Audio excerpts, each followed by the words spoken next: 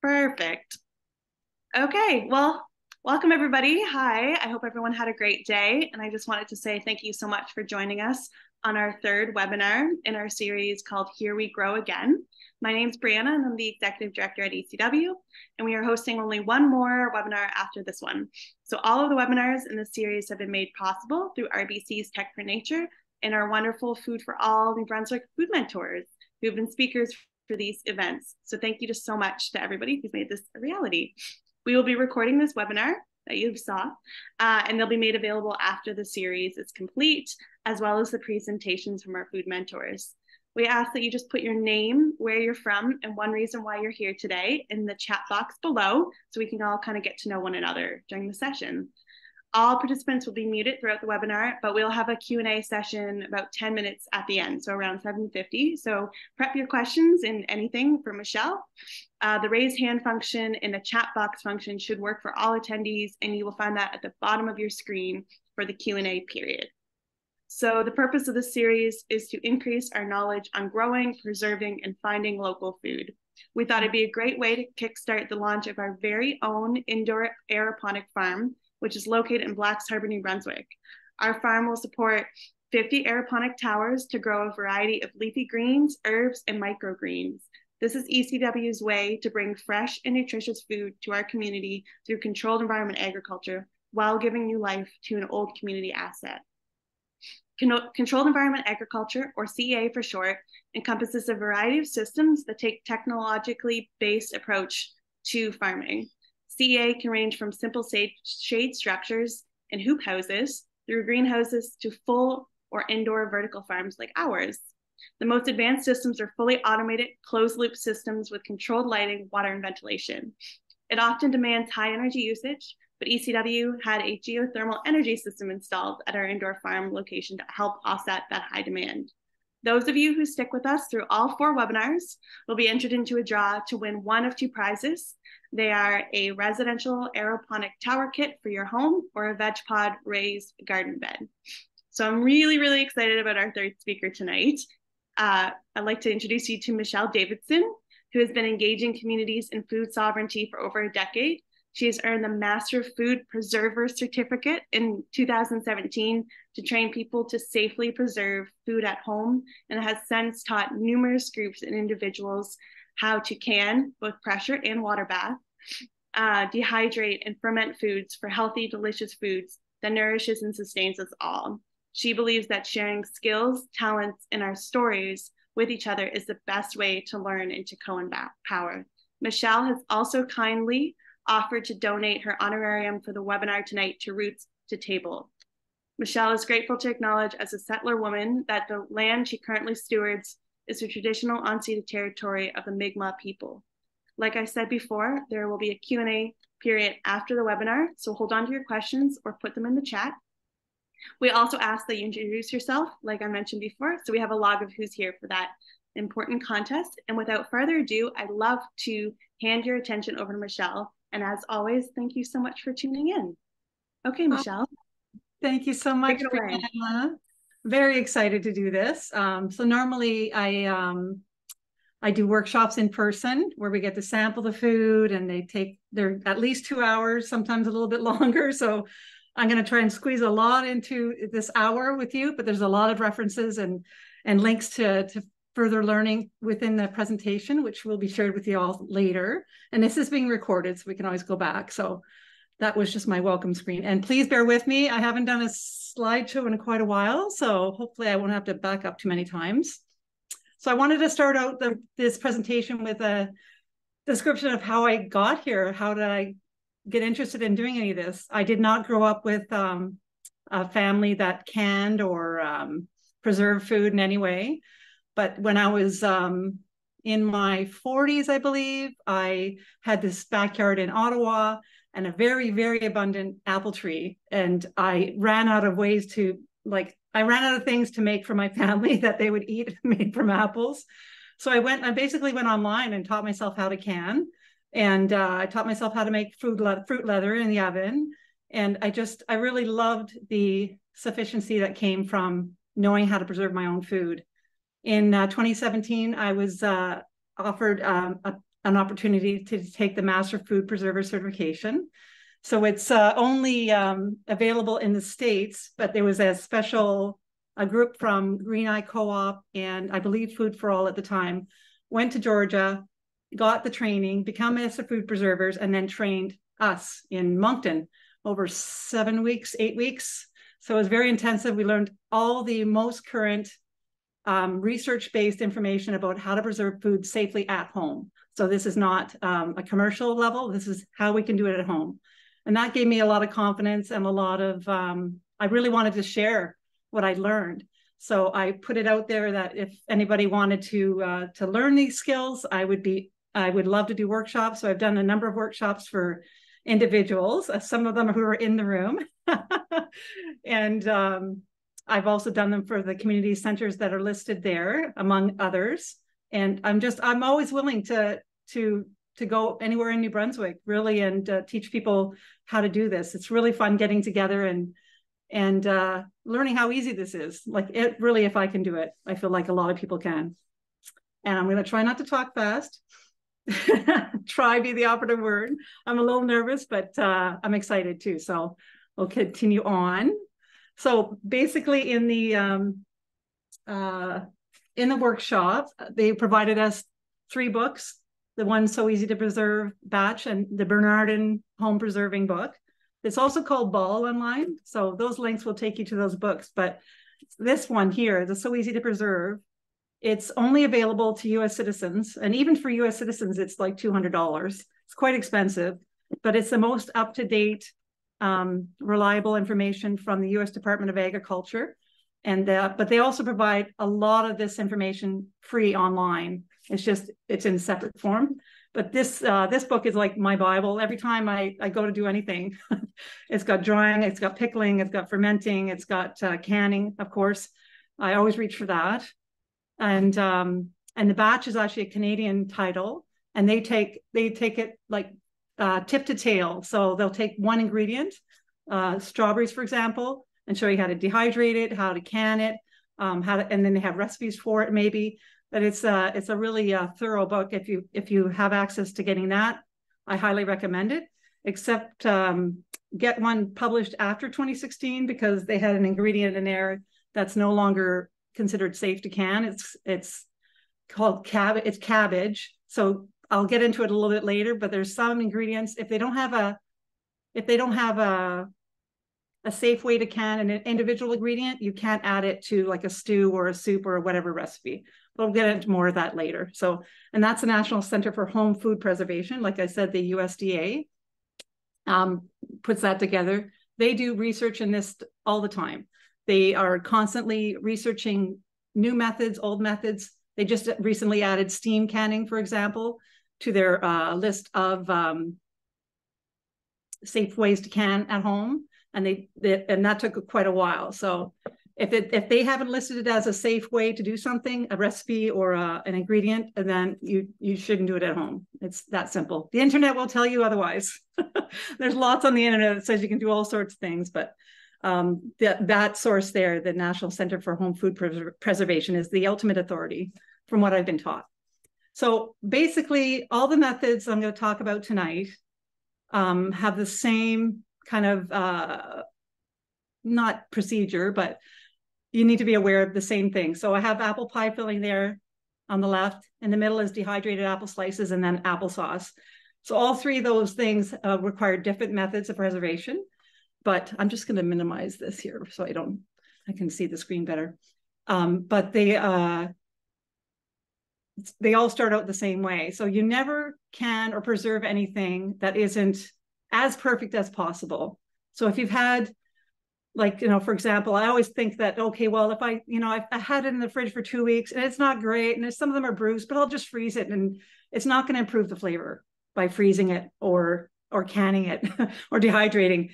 So you want to make sure you have the freshest possible and the as good as possible. So you want to select and you want to sort your ingredients firsthand. Of course, washing. Washing can also include the preparation for some ingredients. For example, if I'm freezing apples, Sometimes I blanch them, and I should always blanch them, but I'll often put them in a lemon water first, and that will help preserve the flavor and the color of the apple. It's not necessarily to, you don't have to make it look perfect, but sometimes you want it to look a little whiter. So that's kind of the washing part. The cutting is really important when you're dehydrating, and we'll get into that in a little bit. Blanching is one of the most important things you can do to preserve a food that's going in the freezer. And actually, for the apple pie filling, I blanched the apples first as well. Color preservation, that's talking again about like sulfite or citric acid, or there's a variety of ways to preserve color. And again, it's not critical for safety, but it looks nice. You want things look good, right? So and everything that has a link, by the way, is well, actually I'll follow one of those links and just show you. So so there's a National Center for Home Food Preservation. They give an example of why blanching is so important to slow those enzymes down that rot our food. And it's not going to be as good as fresh produce, of course, but freezing and dehydrating really preserve the flavor a lot better than other methods. Like canning is a little bit more of a process. So all of these are processed food, and I'll just stop there. So anyways, because I only have an hour, I'm going to try and squish a lot in here. And I really want to get to canning because I saw a lot of comments in the chat that the people really wanted to do that. Okay, so I'm going to talk about freezing next. So I talked about blanching a little bit already. Now, the great thing is, in my books anyway, because I love making, oh my gosh, what are they called? Enchiladas, anything with onions and green peppers. Those are the only two vegetables that don't require blanching ahead of time. The only two. So before I took this course, I did throw things in the freezer without blanching them. And I just end up throwing them out after. They really don't taste well. They don't taste good. Their texture is not very good. So you take the time, you just bring a big pot of water to boil, a rolling boil.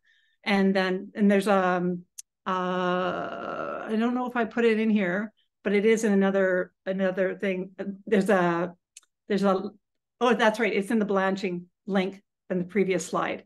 So there's a set time for each fruit or vegetable that you need to blanch it at.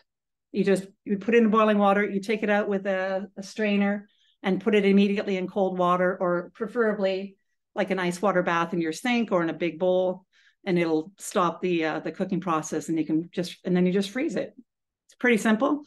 I have a list there of containers for freezing with headspace. I'm not sure if I put it in the next slide or not. No, I didn't. Shoot. There we go. So headspace is just the amount of air. You want to get as much air out of the container as possible. I tend to use Ziploc bags because you can squeeze all the air out. And if you're preparing something for someone else and you don't want to like, what do we do, right? We suck the air out of the bag, right? So you don't want to necessarily put your mouth on that bag if you're preparing food for someone else. So you use a straw, put inside the Ziploc bag, and use that to suck the air out. Works like a charm. And there's only a tiny little hole at the end that you have to clip up to seal it. So that's a really handy technique that I learned in that course. And then the rest of that, how long can I store frozen food? That's pretty self-explanatory. Okay, I got 9 minutes left before I want to get onto the canning. So drying, dehydrating, it's one of my favorite things to do. I put a picture of kale there because I love making kale chips in a dehydrator. Super simple. If you ever want my recipe, I'll happily share it with you. But dehydrating is, there's that with dehydrating, that's where the cutting gets really important, because you want a uniform size of whatever you're dehydrating. Because if you have a thick slice and a thin slice, it dehydrates at different times, and it becomes very time consuming. So you want everything to be kind of like evenly sliced. A lot of times with dehydrating too, you need to do some sort of preparation to the food. to make sure that the color stays as good as possible. And it does shrink a lot, obviously, because it's being dehydrated. And also to keep in mind that when you're rehydrating any food, let's say you make a soup mix. So that's what I did with that's zucchini noodles in the bottom picture there. I soaked them in salt water first, drained it all out, and then dehydrated them all. So the next time I made any kind of stew or soup, I would just take a handful of these dried zoodles. I called them zoodles because it's fun. Threw them in the soup, and you do lose some nutrients when you dehydrate. If you eat the raw product, like you're losing a little bit of nutrients if I ate this kind of thing, the dried apple slices. But if I wanted to rehydrate it, I lose even more, if that makes any sense. So I'm going to leave that there. It's fairly self-explanatory. I'll just mention that last item on that list. Those are just some of the items that you would need to dehydrate. When you have small fruit, like blueberries, cranberries, I do a lot of cranberries, you either cook them so they burst, which again processes them, or if you really want to make sure that you're getting as much nutrients out of the food as possible, you check them. So you take a pin and you just check each individual fruit, which takes forever. But if you left it whole, it takes forever to dehydrate. It takes a long time because all the water is kind of trapped inside that shell, and it just takes a lot longer. So if you just pierce a hole, just one hole, and just kind of go through them all and put them on your trays, or if you're putting in the oven, it makes it a lot quicker to dehydrate, and it's a nicer product too at the end, to be honest. Okay, so there's a couple types of dehydrators. I've used both. I prefer the square one. It blows all the air straight through instead of bottom up. And also the one that I used anyway, the round one, had only one temperature setting.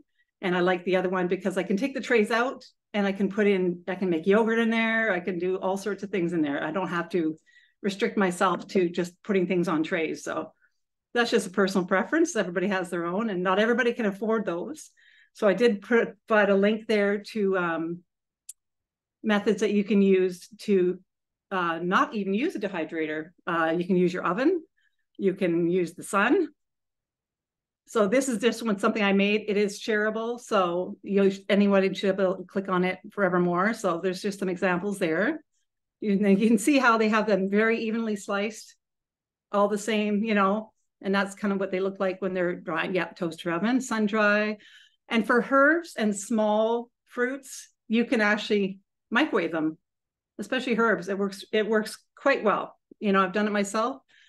Typically, though, for herbs, because they're fairly easy to dry, that's what I use my paper bags for. I just put them in a paper bag, and for a couple of days. Oops, there we go. For a couple of days, and they're dry, so it's not too hard. All right, fermenting. I love fermenting. And I'm glad that actually the person who taught me how to can sauerkraut in a jar like that is in the room, I believe. I think I saw his name earlier. It's really sauerkraut, you get right in there. It's just cabbage and salt and a lot of mashing and pounding, and you stuff it in a jar and you let it sit for a few days, and then you have sauerkraut. So fermentation is a lot of fun. It's not necessarily, you don't have to have completely sterile jars, but they have to be very clean. With all of these things, they all have the basics are the same, because when we can talk about water bath canning, we put it in the water bath or we put it in the pressure canner to heat up. So it doesn't need to be sterile because it's already being heated up. It's already being, it should be clean when it goes in there though. You don't want to can anything or ferment anything with your food, right? So I'm going to leave those links for you to explore. The Wild Fermentation book, by the way, is wonderful. It's by he's kind of a guru to fermenting people. His name is Sandor Katz, and just a wonderful, wonderful book. Not very expensive. If you have access to it, buy it from the library. If you want to get into fermenting, it's a lot of fun. So a lot of people are here for canning. I'm just going to quickly check the chat here. Yes, awesome. I love it too. So I left a couple of links here. The pressure canning one pager is from the actually from the Master Food Preserver course Green Eye Co-op, who I don't believe exists anymore, unfortunately, put this together, which is like just a one pager, which is amazing because more usually you go on the internet and they're like 12 pages of instructions or, you know, however long, but it's really once you know the process and you're brave enough to try it, or you're brave enough to have someone show you how to do it and you do it with them, it's so much fun. And it's just amazing. For me, it's amazing what the food security I get out of it, knowing I have food that I can eat, you know, like meat and potatoes and vegetables. You know, I can eat jam too, but I wouldn't want to survive on it. So the differences between, so I'm going to leave that for you to explore later. And I'm going to get into the differences between canning, water bath canning, and pressure canning. These are just some pictures from work. Well, this one gentleman was like amazing at one of the workshops I did, so I had to put his picture in there. I'll come back to that picture in a minute. So on the right, you have that lovely diagram. I believe it's from that So Easy to Preserve book. So when you're talking about water bath canning versus pressure canning, you're looking at the acid content of food. So you have to use a pressure canner. I have it here. I have my big pressure canner right here. For low acid foods. So vegetables, meat, onions, carrots. Well, they have pumpkins there. Sometimes tomatoes, depending on their acid content. I'll wait till later for that. So that's really what you look at. So fruits are high acid foods, especially like cranberries. They actually have a lot of pectin in them, which kind of helps them solidify. Apples, high acid. So that's fine to use a water bath. So a water bath canning is, sorry about my dryer's going off. It's such a loud noise. I don't know if you can hear it. I'll just wait for it to stop. Thank you. Oh my gosh. Don't you love doing these things at home? So water bath canning is where the jar and the top of the jar and on top of the rack has to be actually submerged in boiling water, at least an inch above the top of the jar once it's properly sealed. Pressure canning uses a lot less water because it uses the pressure from the steam in the canner to build up the temperatures needed to safely preserve the food. And that's why I had the temperatures for food preservation there, because if let's say you have this old recipe from your great grandmother and you're like, oh, she canned carrots in the water bath canner and it was all fine, you know, it's actually not food safe. They've determined that that's not food safe anymore. You can can them, but they have to go in the fridge and you eat them within a week, just like any other kind of freshly prepared food. If you water bath can it, it just doesn't get to the temperatures required to kill those botulism spores and all those other things that will, you know, are not good for our health, not good for us to eat or to serve our family. So pressure canning actually does reach those temperatures with at least one exception I can think of, but you have, and you can actually pressure can applesauce and different things in a pressure canner too. It's a little bit more timely than time consuming than a water bath canner, but I'm going to move on to the next one because this is the good stuff, I think. How am I doing for time anyway? Oh, it's only 20 after 7. We might have lots of times for questions. So actually, you know what? I'm going to do a quiz first. I'm going to stop the share. So, okay. Oh, that's a good question, Suzanne. Thank you. Basically, you don't need to test the pH of your food. Basically, all fruits are high acid food. Basically, all vegetables and meat are low acid. So that's a general rule of thumb. With tomatoes or salsa or that sort of thing, you add acid. Like you'll add lemon juice, for example, to bring it up to higher acid, just in case the tomatoes are not. Because, you know, depending on your crop, your tomatoes could be a little bit lower acid and maybe not totally safe. So you just add you add lemon juice. It is really simple, totally. So now that we had the discussion about low versus high acid foods, I'm gonna maybe test you guys. Okay, so I got relish. Anybody guess what relish would be? So the ingredients are vinegar. This is green tomato relish, red peppers, sugar probably. Yes, high acid. Very good. And why is it high acid? Because there's vinegar. Because they're vegetables, right? Green tomatoes, but I added vinegar to them and a whole bunch of other seasonings. It takes forever to make relish. Oh my God, chopping it for days. It's not days, but okay. How about potatoes? White potatoes. Low, yes, exactly.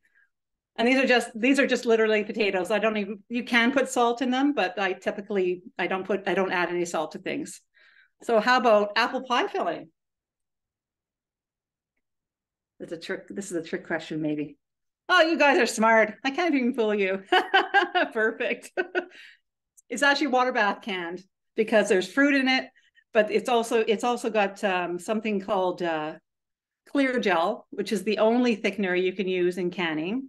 It's a commercial product, and I have a slide a little bit later, but it's with you don't use any thickeners, no cornstarch, no flour, no butter, nothing because the first of all, it can clump when you're canning, and it can actually cause air pockets to form, and it creates environments that bacteria can grow, bad bacteria can grow. So okay, you guys are good. I thought I would stump you on that one, to be honest, but no fooling you. This one's probably pretty easy to figure out. Salmon, Atlantic salmon, no less. Low, okay. Yes. And I wanted to show you my jar. So can anybody see what, everybody comments on this when they see my jars. Anybody notice anything about them? There's no rings. Right, exactly. Does anybody know why I do that? Why it's recommended? So it's not necessary. Once it's sealed, like I cannot pull that off anyway. This is it's impossible to get off. But this is a pressure can product, and in the water can product, actually I'll get a water can one too. So when you're storing your jars, you can create what's called a false seal. Exactly, Zaria. Thank you. If I left it with the ring on and I stored it I have everything in my basement. Let's say the seal broke and it didn't, and I didn't realize that the food was starting to spoil. You would eat the food and not realize that the seal had been broken. If I go into my basement, I always pick up. I'm going to go to pick up my jars to serve them.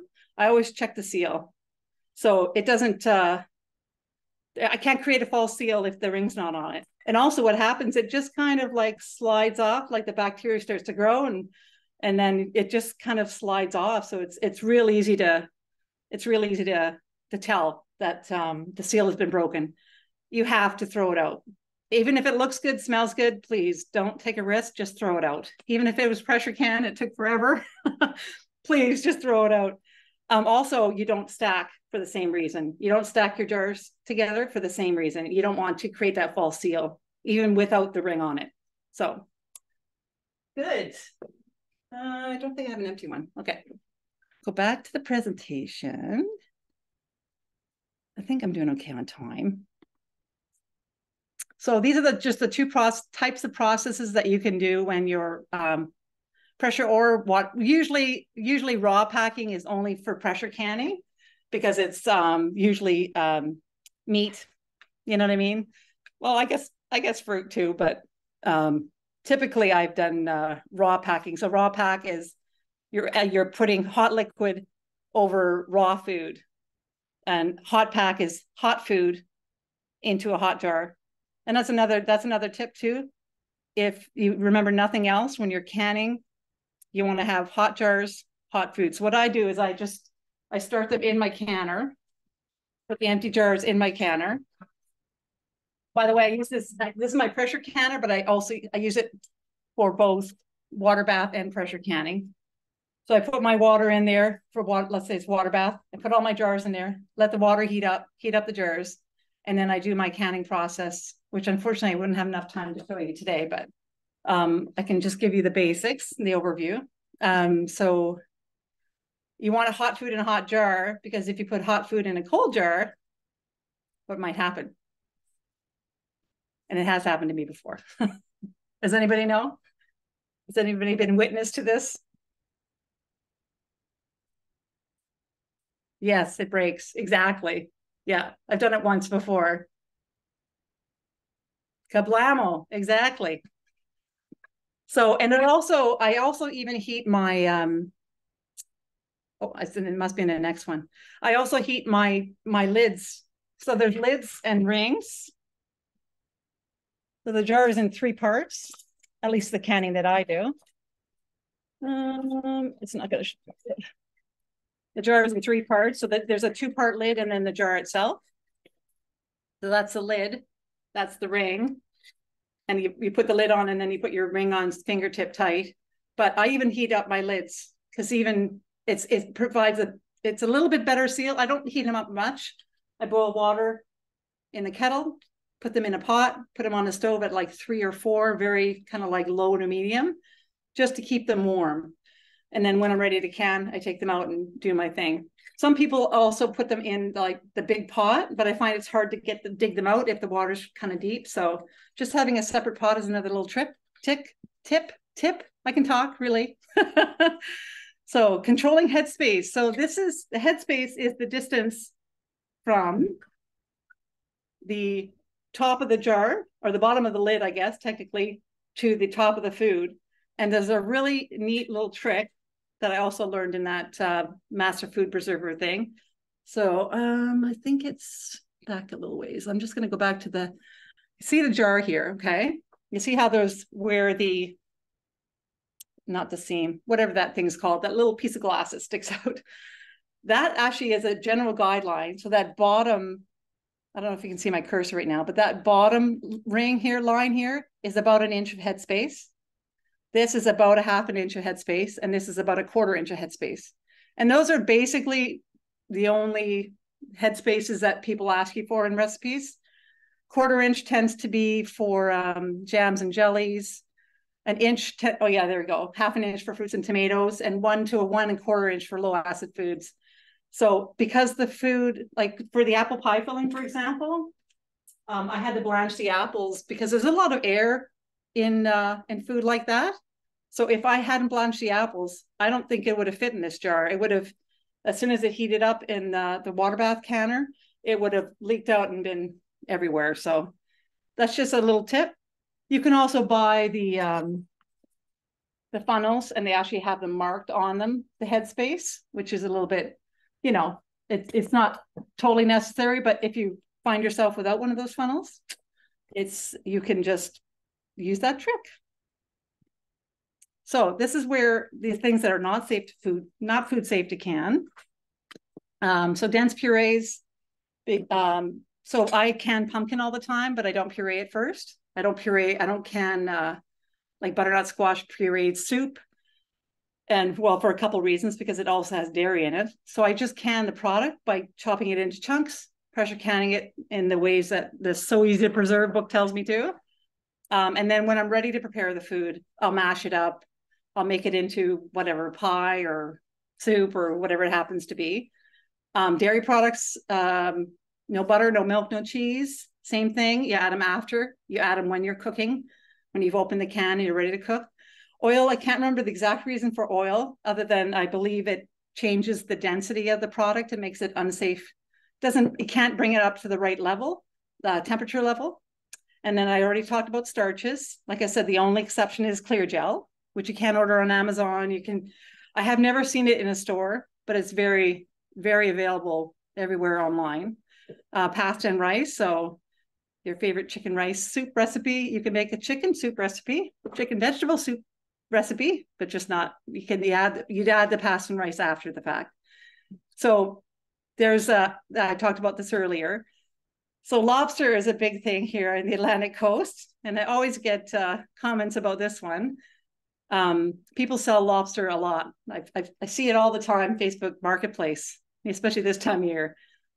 So by all means, you can certainly bottle lobster, but you cannot store it on the shelf. It is not food safe to keep canned lobster on the shelf. Lobster cannot be, the only way to safely preserve lobster by pressure canning it is to cook it at such high temperatures that it loses all consistency. It's a lobster bisque. It's just not, it's not very appetizing. Nope, applesauce is, it's not a dense puree, no. Nope, we're talking about like dense vegetables like potatoes, pumpkin. Yeah, I guess there's a lot of air in apples. Yeah, mostly like root vegetable kind of purees, like butternut squash. That's not a root vegetable, but you know what I mean. It's mostly like, yeah, it's mostly vegetables, I guess. Maybe because applesauce is so high in acid, it's not an issue. But lobster, I always ask people the question: have you ever seen lobster for sale in the grocery store? Like even in the refrigerator section, the only place you see lobster for sale in commercially is frozen or fresh, of course. You know what I mean? But they won't sell it in the grocery store because it's not safe. So next time you see someone selling lobster, you know, yeah, just don't. Please don't. So I have a link there to both of those explanations, more explanations. And lobster it's really easy to preserve by freezing it. You freeze it whole. Don't even cook it first. Just you freeze it. Well, maybe cook it first, but don't take it out of the shell. It's best quality if you just wrap it up tightly, get as much air as you can out of the bag, and put it in the freezer like that. Okay. I think either or. You know what? Let's check. I think we got time. It says, yeah, frozen, uncooked. There we go. There's our answer. Thanks for asking. So those are just resources to explore on your own. I put one en français aussi. It's a really good link, actually. So Food in Jars is one of my favorite sites. She's just really, I actually got her email today, her newsletter today. She's got I find her very simple, very easy to understand. She does a lot more than just canning. It's basically food in jars. Her recipes are very current.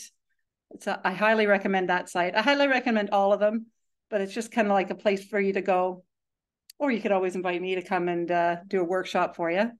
So I did want to talk about something else. Oh, wow, I can have lots of time for questions.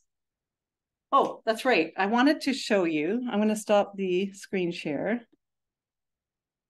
So there's, I made a mess. So I have my canning basket, which, oh my gosh, every time I can, it comes out along with the canner itself. I wanted to just kind of like take things out of my canning basket. This is a second rack for a pressure canner. One of the great benefits of a pressure canner is you only put in about this much water. And so you could actually put 2 rows of jars. So this canner, can't remember how many gallons it is. It's called a Presto. And I can do 16 pint jars at once in here, which is great when I'm making like salmon or whatever.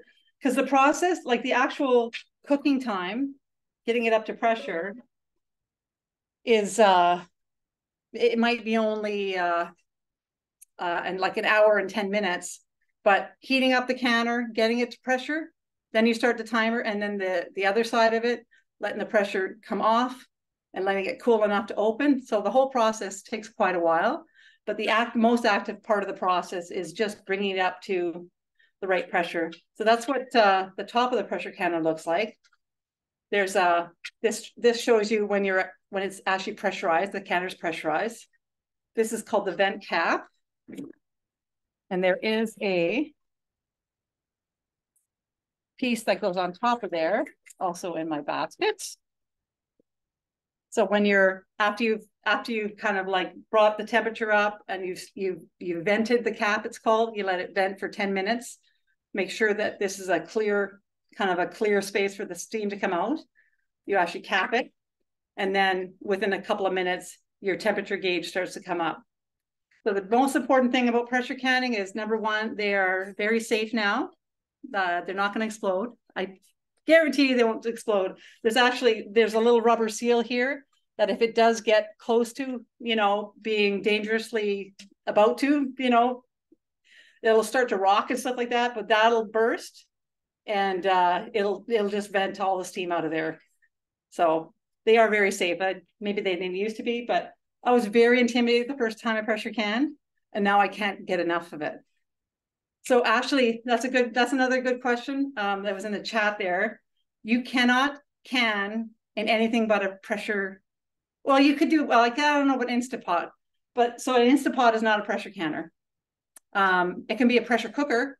I can cook in a pressure canner, but I can't can in a pressure cooker, if that makes any sense. It's just yeah, this is a steam-based appliance. And yeah, I've never tried to pressure cook in it, but what else did I want to talk to you guys about? So I got my clear gel in here.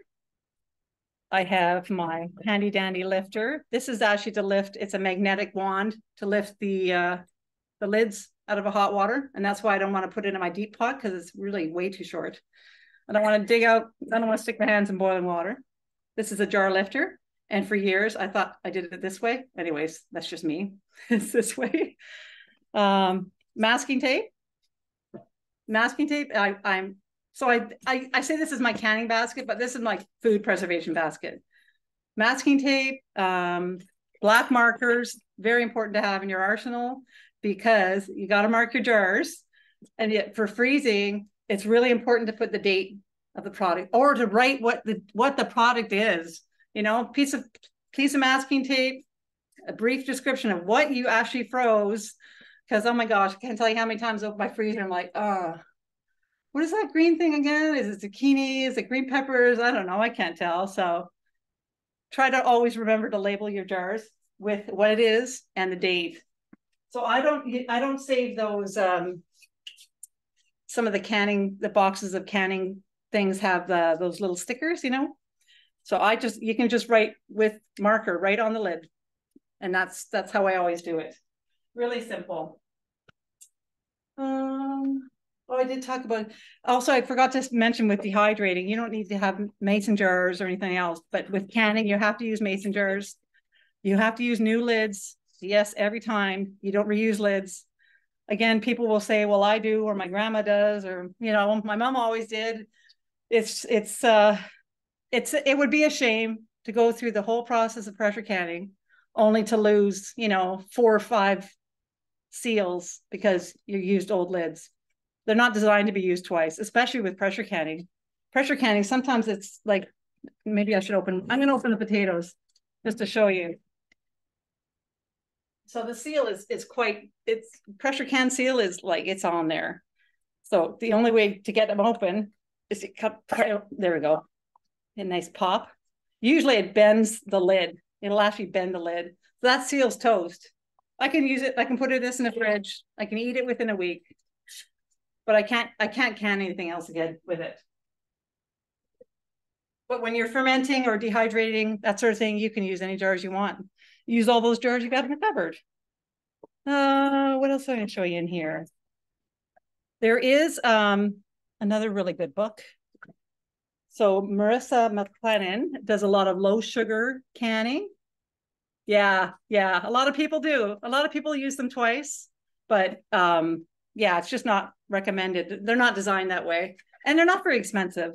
I think it was $4 for a jar of lids. You can use the rings as many times as you like, and that brings up another thing too. Every time I'm canning, I inspect the rings.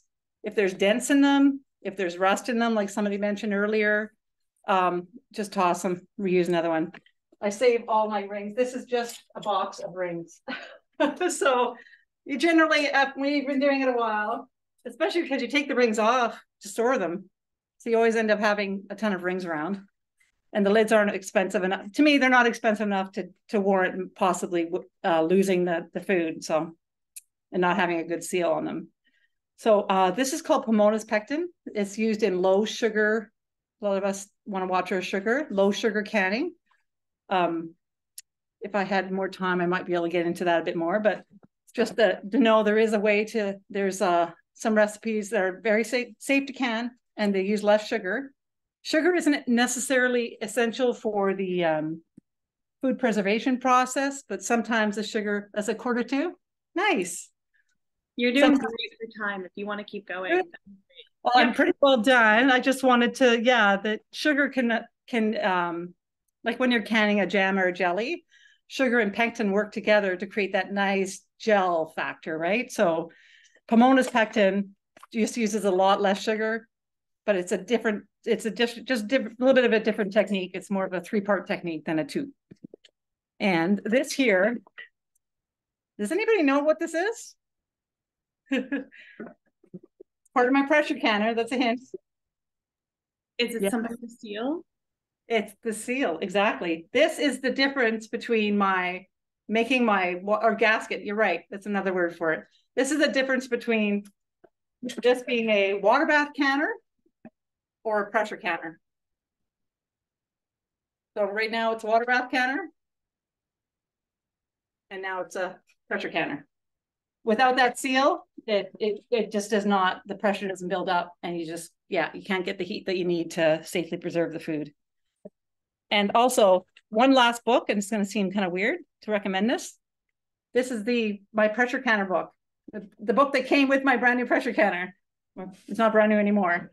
It's amazing. I just followed it step by step, the beginning, and it even shows you know how to use it before using it for the first time. They recommend canning water for your first round, just to get a sense of how it heats up and how it cools down. And yeah, exactly. So that was my last book recommendation.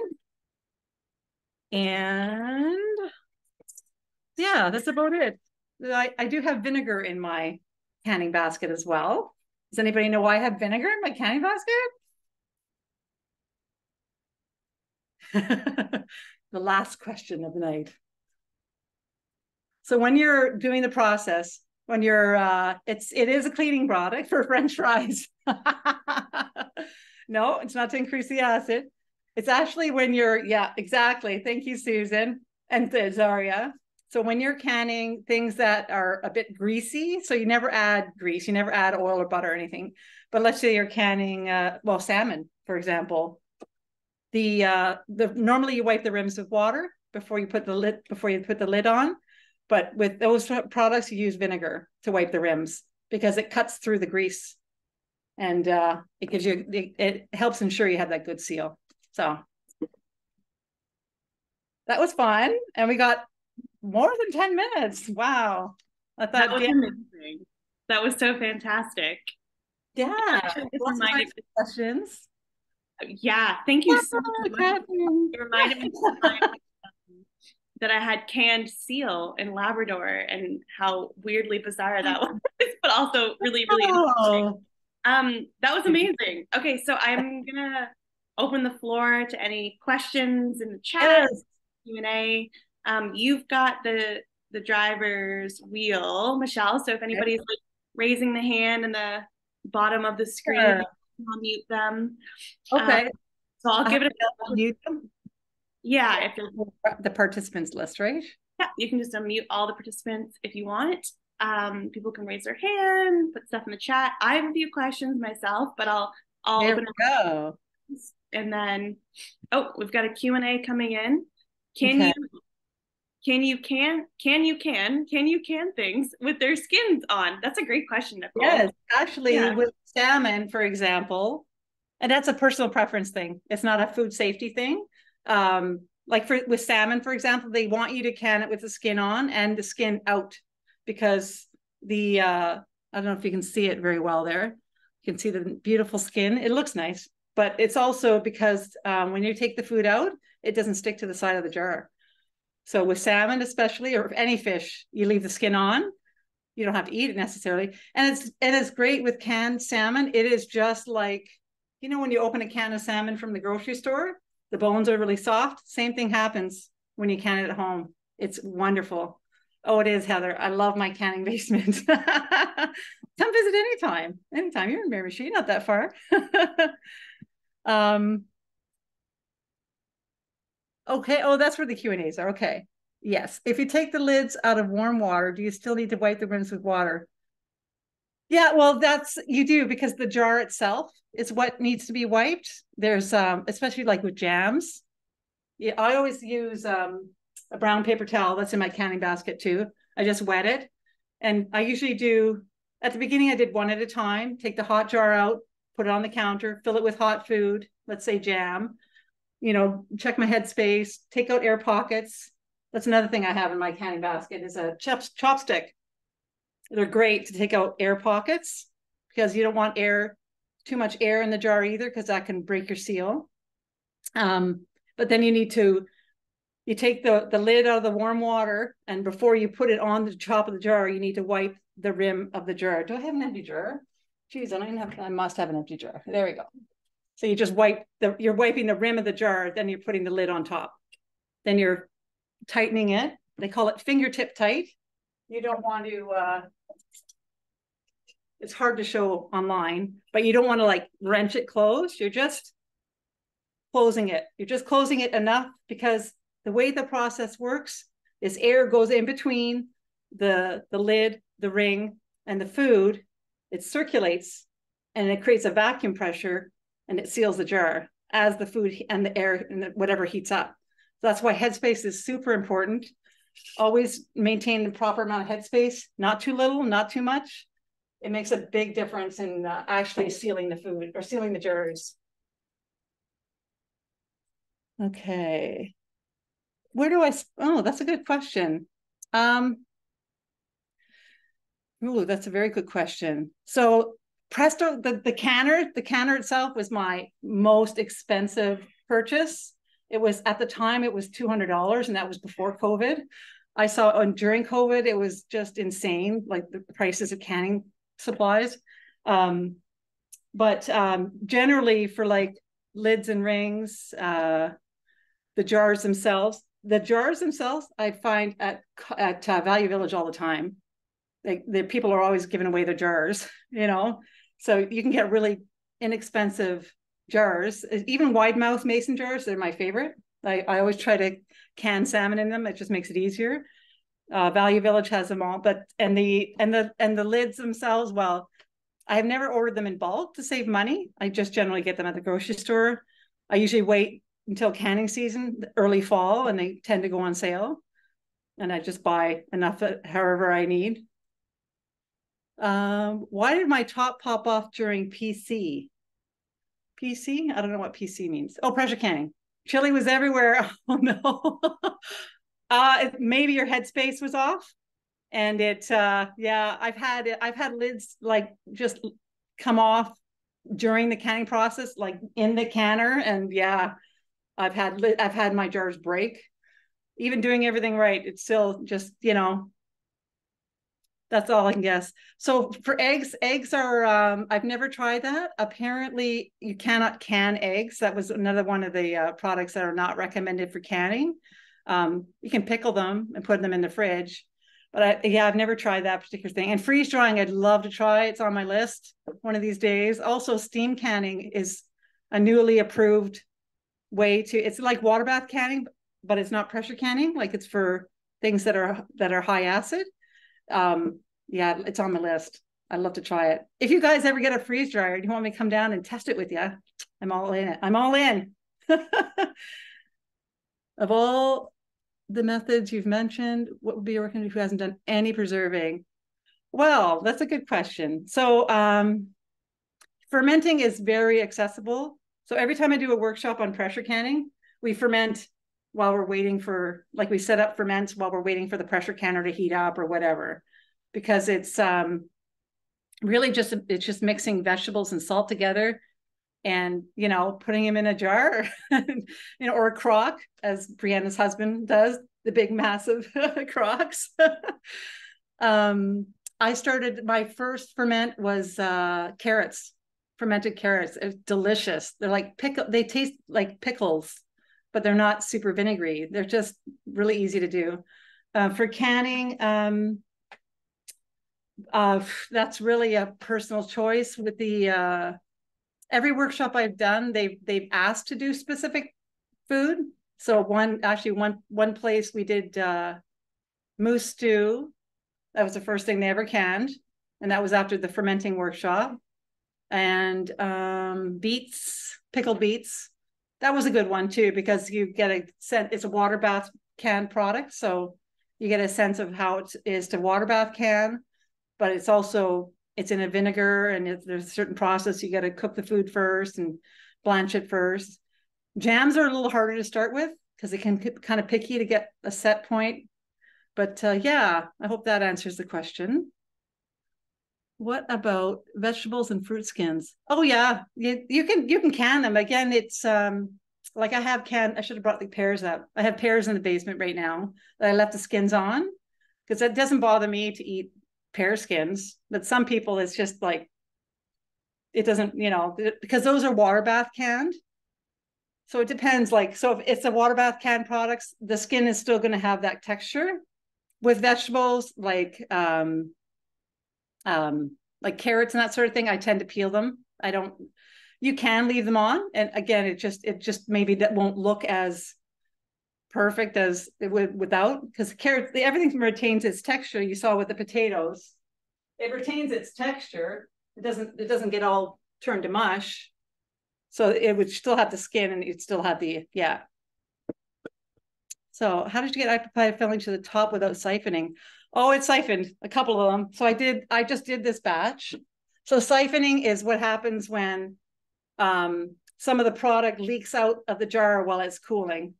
And it's still sealed, but I think I did in 2 batches, because they're big jars. I did, I think, 12 jars, and 3 of them siphoned.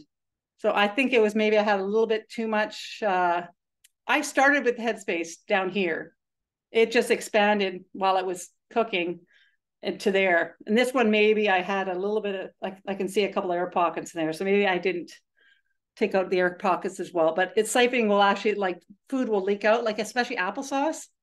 I've never made applesauce where it didn't siphon after, because it's still bubbling and it's still doing that vacuum seal thing.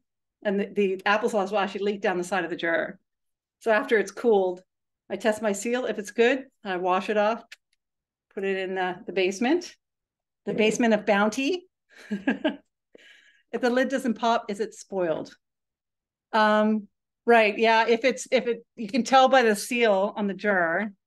So an unsealed jar, it's not spoiled. Like if you just canned it and it didn't pop, you can probably not see that, but there's a little bit of a convex, to the lid when it's sealed. Yeah, I can't see it, but it's concave. So it's not spoiled, but you have to use it. It's just like a fresh product now. Like I just opened this jar. It's now a fresh product. I can't put it back on the shelf. I wouldn't store it anymore. I put it in the fridge and use it hopefully within a week. How can we ensure the used pressure can are still safe to use? That's a good question. There's apparently there's ways you can test them. I think you have to go on first of all, I would make sure it's one you recognize, like a Presto canner, and make sure it's a canner. Like I've never seen a canner at Value Village or anywhere else, but you check all the things. So you make sure the gasket is pliable, it's not dried out, it's not cracked.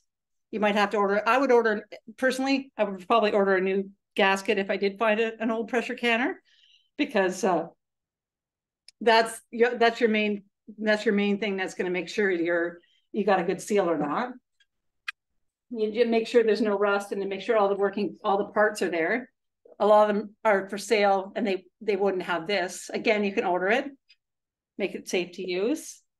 And there are some weighted, I've never used them, but there's a weighted pressure cooker. This is canner. This is a dial gauge pressure canner that's got the dial gauge. There's another one with it's a weighted pressure canner, and it uses a series of weights to let you know that you're at the right pressure level, but I'm not great with those. We did see them in the training we took, but I've never used one. So, all right, can heat headspace to get lit off there by saving? I'm not sure what that means.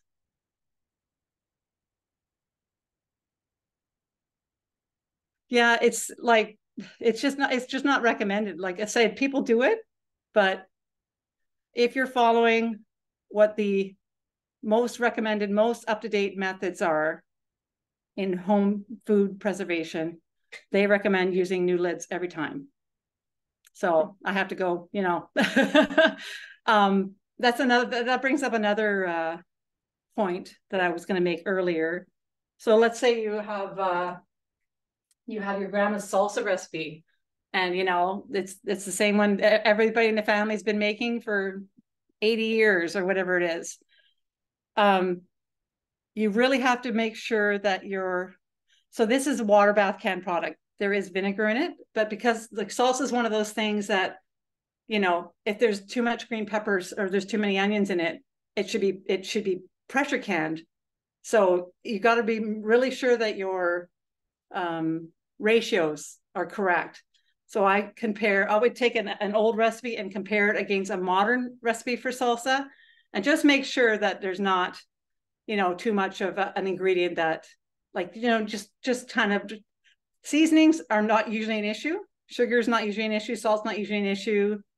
The amount of vinegar is, the amount of the fresh product is, but the way it's seasoned, it's not usually an issue in making sure it's food safe. So I would just compare them against a modern recipe to make sure that it's safe. Water glassing uses lime, I think. Oh, interesting. Yeah, I'm gonna look that up, Zaria. Yeah. You have a preference for one type of, oh my God. Yeah, it does definitely depend on the right type of food, but I love pressure canning. Like I never thought I'd say that. I used to be so worried about it. It's the only, yeah, when in doubt, use a pressure canner. Yes and no. Like with fruit, you're pretty well safe to use a water bath canner. But I love pressure canning because first of all, it uses less water, and I'm all about saving water as much as I can. It also, to me, it's like it's a really good seal. But pressure canning also processes the food. It's the most, like, there's the most nutrient loss with pressure canning, to be perfectly blunt, because it's a longer process.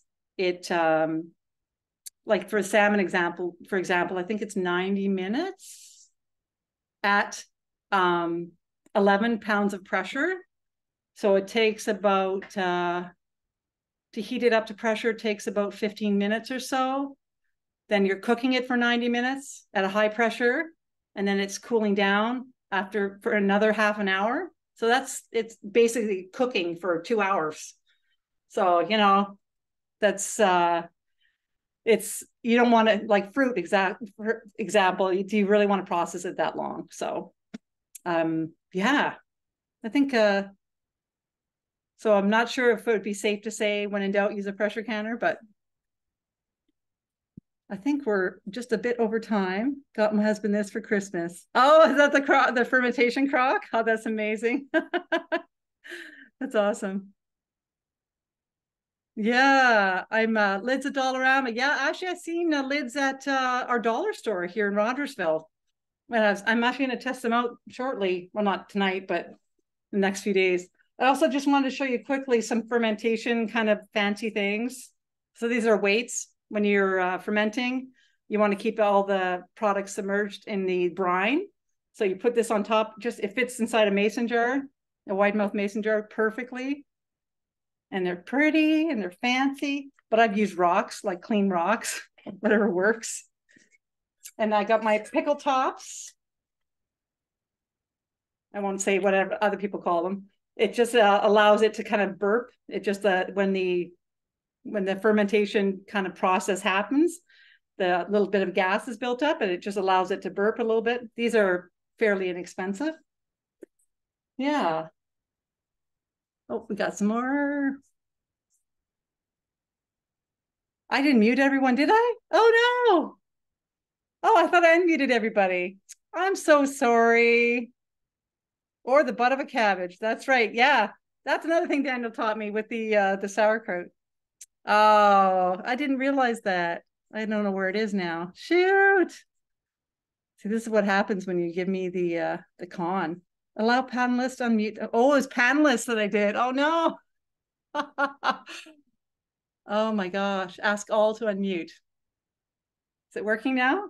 Yeah, you're great. No worries. It was just like they've restricted you I'm completely. sorry. No, it's totally amazing. One quick thing I did notice is that Heather Davenport had her hand raised. So I don't know if she's left or if she has a question. Heather, can you hear me okay? She had her hand raised earlier. Oh, she can't. Okay. Did you have a question? Oh, they can't unmute. Okay. So you just gotta go through. It's okay, no worries, Michelle. You hit it by mistake. Oh, in that case, all good, man.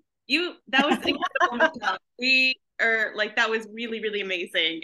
So much engagement. You did a great job. We're really, really appreciative. Thank you so much. And to everybody on the call, we will be providing you all with the webinar clipping and then also the slideshow. So thank you so much, everybody, for coming.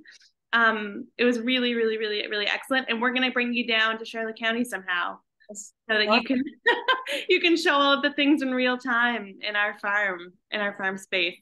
That would be